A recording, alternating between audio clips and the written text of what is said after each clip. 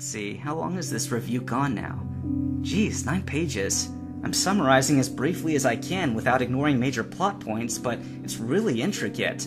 Lord of the Rings is a thick 3 volumes, but much of its length goes into elaborate description of scenery. I probably would have been done long ago if I'd been reviewing that. This is more like trying to cover the plot in Tales of Symphonia. Things keep changing at such a rapid pace that I have to take my time. Alright, so the boat blows up, and Ash awakens on a floating fragment in a sea of flames. While it's amazing that he survived it all, it's flat out bizarre that the whole Phoenix Trainer crew made it as well. After a brief fight with a Wraith Pokemon and trainer, Ash and Merlin reunite with the party and ride Leviathan across the waves to the refinery. Once there, they split into 2 teams and comb through the refinery looking for the almighty Pokemon causing the hurricane. Team A discovers a diary documenting a rocket lab experiment that secretly took place on location. Team B discovers a bloody table on which the diary writer's dismembered body now lies. It's pretty morbid. I gotta pause here and compliment how creepy and intense Anastas made this place. The parties know that they could be jumped at any time by the demons who are well aware of their presence. The doors creak loudly, the lights flicker, there's a thunderstorm raging outside. I would guess this part was inspired by the movie Aliens, when Ripley's squadron of soldiers is sneaking through the infested complex. I also have to thank Kevin MacLeod of Incompetech for providing such fitting music for this particular scene. It really does enrich the experience. Team B finds and plays the audio log of the head scientist, Brendan Bible. It seems Giovanni was attempting to make another Mew clone, not like the one that went rogue and killed Ash at the beginning, but one that would be completely subservient to its master's orders. The result was Sarangel, which Brendan took to calling his daughter. When Giovanni tried to claim Sarangel for himself, Brendan sold his soul to the Wraiths to keep her. The Wraiths then turned around and used Brendan to control Sarangel. The result was the killer hurricane. Shortly thereafter, Mike discovers Sarangel herself, hiding in a back room, cowering in the corner. She is utterly gentle and innocent, a stark contrast to her possessed master, who appears soon after. Brendan announces that he's kidnapped the members of Team A and invites Merlin and the remaining force to find and free them.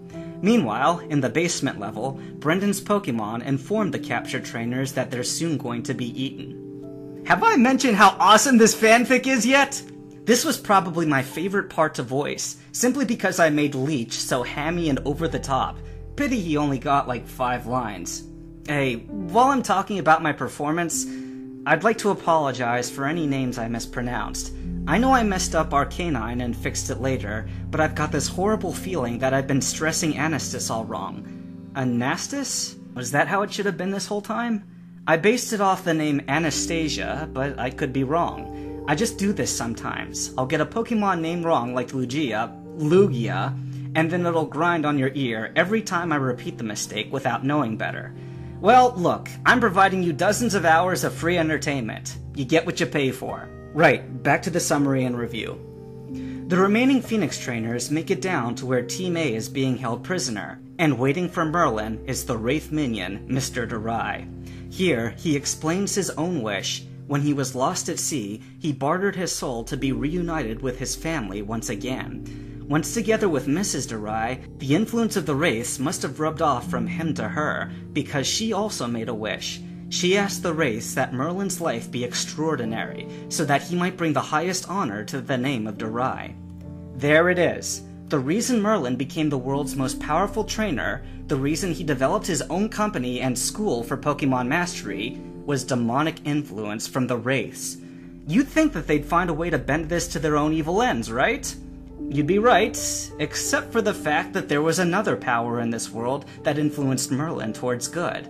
It is, of course, the namesake of his organization, the Phoenix herself.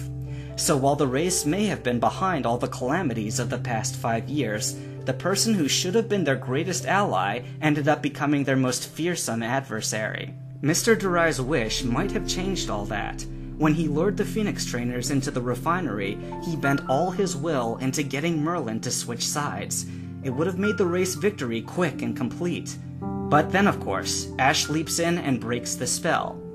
And from there, the tide turns completely against the wraiths. Sare Angel overcomes her mental block and kills Mr. Durai with her psychic force. Brendan rushes in and subdues her, but then Michael puts a bullet in his head. Overjoyed at being freed from evil, Sare Angel takes Michael on as her new master. Once the Phoenix Trainers plant a bomb in the refinery, a panicked Wraith finally comes forward and confronts Merlin as a last resort. Everyone flees while Merlin holds it off alone, and once they're out, Sare Angel teleports a half-dead Merlin back to the escape boat. She explains that she arrived just in time to see him kill the Wraith with his fire sword. And boom! Up goes the refinery in a mushroom cloud explosion. Celebrations all around. This would have been a good point for Phoenix Rising to end, if only for the sake of a happy ending. But there are still too many loose ends that need tying up. The biggest two go like this. A. There's been no actual raising of a phoenix yet. In fact, when I first read this, I interpreted the title to mean that the Phoenix Trainers had risen to the challenge. B. Gary faced both Ash and Merlin in a sword battle, and won. How is it possible, then, that Merlin single-handedly killed the wraith that gave Gary his powers? The answer to the second conundrum is simple. Merlin didn't actually kill the wraith. The Phoenix Trainers have a victory celebration at the nearest hotel in San Manuel, which involves drinking. Thus, Mike is slightly drunk when he retires to his room with Faith. The two of them share a romantic moment, and then Faith kisses Michael full on the mouth. That's when the vodka wears off, and Mike pulls back from her, shocked at what they just did. Faith is hurt by the rejection, and even when Michael struggles to explain that he loves her, just not like that, she takes it hard. Late into the night, she wishes that she were a human so that she and Mike could be together. Nobody's supposed to have heard her, but exactly the wrong entity answers the call. That can be arranged. When Mike wakes up, he finds the strange girl standing on the balcony just outside his room. It's Faith, in human form. She comes up to him, brimming with seduction, and attempts to proselytize Mike to the miracle-working wraiths.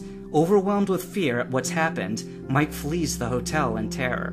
This, to me, is the most memorable moment in any fanfiction I have ever read. This story deserves so much more than an audio recording on some obscure YouTube channel. It deserves the admiration of 100,000 adult Pokemon fans, its own manga series, an anime movie, collectible figurines, and anything else an otaku millionaire could imagine investing in it. It is an injustice that garbage like Jeff the Killer and SCP-682 get slathered with recognition, while all the fans of Phoenix Rising could probably be counted on two hands. It's not a perfect story, I'm the first to admit this, but it is an epic worthy of song and praise. God knows I've done everything I can to bring it to light. Okay, so back to the story. The Phoenix Trainers are shocked to find Michael missing, with his room in shambles. Eventually, they figure out that he hopped on the nearest flight out of the country and board a plane bound for Sierra Mana headquarters. This is also where Giovanni and Team Rocket are headed.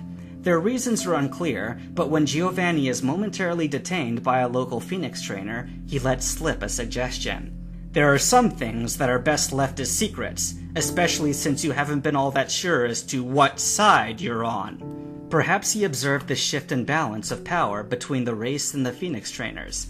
Maybe he thought he'd switch sides and seek refuge in the Phoenix Trainers' home base.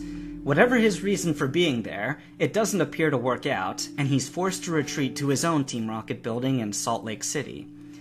I ought to pause here and give the remaining Phoenix Trainers the benefit of their names, but I won't. As you know, the important ones are Merlin, Ash, Mike, and Freeman Bible. Freeman's important because he ushers in the basic plot for the rest of the story, kinda like Merlin did at the beginning. The others are just there for show. Not that I'm complaining, it's a good show. Michael's plane bursts into flames just as it's preparing to land, and the local Phoenix Trainers fly to the rescue. Take note that they've now conducted operations on the road, on a train, on a cruise ship, and on an airplane. These guys have been around.